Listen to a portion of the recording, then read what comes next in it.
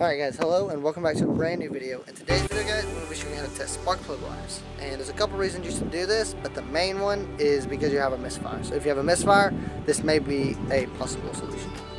Alright, so I know that there is a certain amount of resistance that's supposed to be on each plug. But I don't know what that is, and I'm sure that there's a spec for it for every individual vehicle. So I'm not going to be telling you how much resistance should be in your spark plug wires because, to be honest with you, I don't know. Today's check is just going to be to see if it actually connects, which means that there is a signal going through the wire. So first I'm going to take off my spark plug wires and then I'm going to show you how to test it. Alright guys, so for this you're going to be needing a digital multimeter.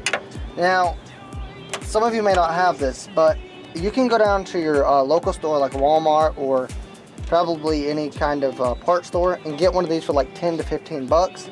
It is a really cheap and good thing to have because you can test a lot of stuff with these, not just spark plug wires. So it's quite an important tool in my opinion, so I do recommend going out and getting one. Now what you want to do is you want to take it and you want to set it to 20k ohms. Okay, see that right there, that little symbol that says ohms? And basically we're going to be seeing if there's conductivity in between these wires, which means is there going to be a signal that goes through it whenever it is connected. So you want to put it in here, make sure you're touching the metal, because if not, it's not going to work at all. And as you can see, I have like 8.59, 8.62. Hope you can see that. Yeah, you can. And so that means that they do work.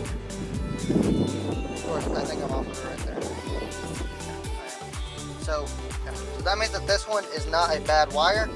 So now you just want to go through your vehicle and do every single wire until you find the culprit or, you know, eliminate the option.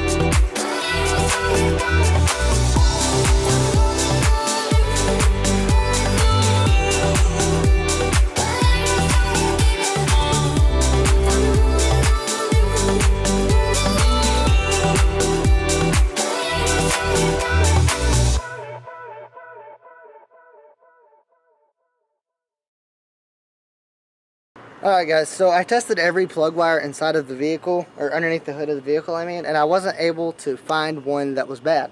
So that tells me that that's not the issue. I even tested the coil wire, and all I was looking for there was if there was connection. Alright guys, so now you know how to test the plug wires on your vehicle to see if that is the cause of your misfire. In this case, this is not the cause of the misfire, but I do think I know what it is. This engine, whenever we first got it, you guys may remember, the catalytic converter was stopped up. Now, what causes the catalytic converter to get stopped up? Well, driving like at 30 miles an hour all the time. Like just driving really slow all the time. It causes everything not to get burned off properly, and it causes a lot of issues inside the engine with carbon deposits and stuff like that. And a very high amount of carbon will cause a misfire. And I think that's the issue here. I think it's a very high amount of carbon. And if you're wondering why I think that, I'm going to show you real quick.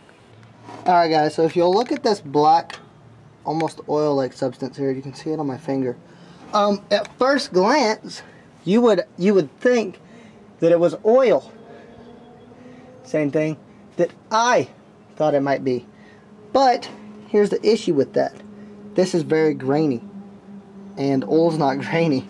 Also, my oil is not that color yet because this engine hasn't had oil in it for long enough for it to become that dark of a black. What this is it is carbon, just solid carbon deposits that have broken down off the engine after what we've done to it, and is now coming out of the tailpipe and literally making everything dirty. I mean, it is all under here. There's a lot of it up there where those two pipes come into that, where those two pipes come in. Yeah, it is bad. So I think that's why I think that it is just flat full of carbon and it needs to be ran out and driven. Mainly because other than that, we've tested everything from map sensors to coil wires to, I mean, there's not a lot. There's actually nothing that we have not tested and fixed. So yeah, so the next thing I guess the next step for this truck is going to be just to drive the hell out of it and see if we cannot just get some of this carbon to blow out. That is our next step. So we're going to do that. I don't know if that'll be a video. If you guys want it to be a video, be sure to let me know. But until then, I love you all, and I'll see you in the next one.